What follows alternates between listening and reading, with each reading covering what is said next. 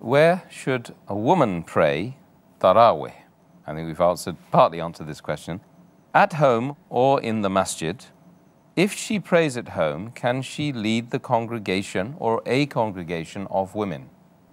It's mentioned in Sahih Targhib, Hadith number 336, where the beloved Prophet said that the best mosque for a woman is her innermost room, her innermost chamber. And the best place for a woman to pray is her inner room. That's the best. And in another hadith of Musnad Ahmad, volume number 6, hadith number 27202, which also mentioned in Sahih Targhib, hadith number 335, once a lady asked the Prophet, I would love to pray with you, the lady said. And the Prophet replied, I know you'd love to pray with me, but your prayer in your inner room would be better than praying in your house. The prayer in your house would be better than praying in the courtyard. Your praying in your courtyard would be better than praying in the mosque where you live, where around your people. Your praying in the mosque where you live, around your people, is better than praying in my mosque. That means for a woman, the best prayer is the inner room. MashaAllah. And the way is hadith that praying in your room is better than the house better than the courtyard better than the mosque in your area, then mosque in your better than the mosque of the Prophet. Though the Prophet said, it's mentioned in Sahih Muslim, volume number 2, hadith number 3210, that praying in my mosque is equivalent to 1,000 prayers. That means if you pray in the mosque of Muhammad, it's equal to praying 1,000 times in any other mosque.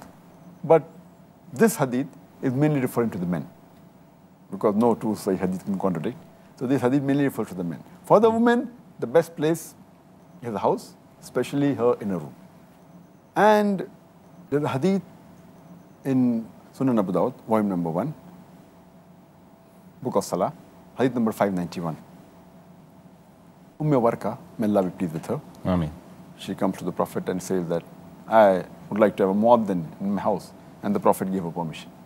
The next hadith, Sunan Abu Dawud, volume number 1, book of Salah, hadith number 592. It says that Muhammad sallallahu alaihi wasallam, he went to a house after appointing the muaddin, and he asked her to lead the prayer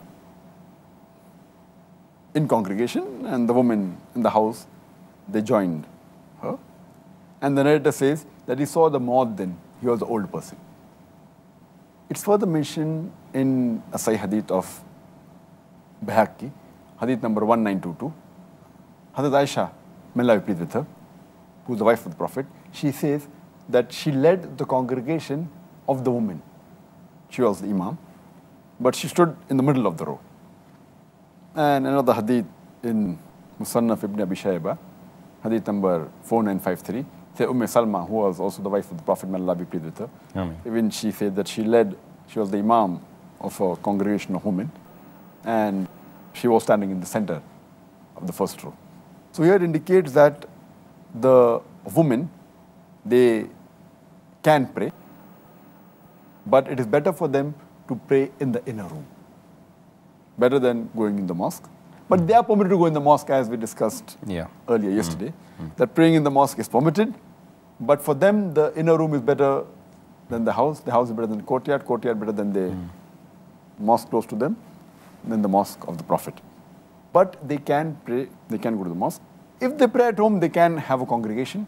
There's no problem at all. And a woman can lead the congregation according to the way hadith I mentioned.